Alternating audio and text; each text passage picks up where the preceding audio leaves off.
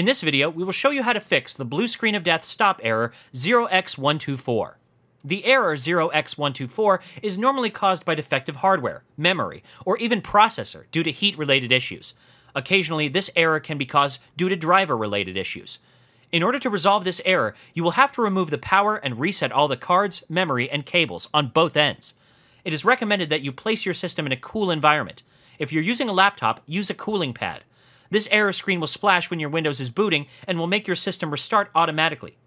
In order to resolve this problem, hold the F8 key when your computer is restarting in order to view the advanced boot options. From here, select the Disable Driver Signature Enforcement option and press the Enter key. When you select this option, the operating system boots as it normally does.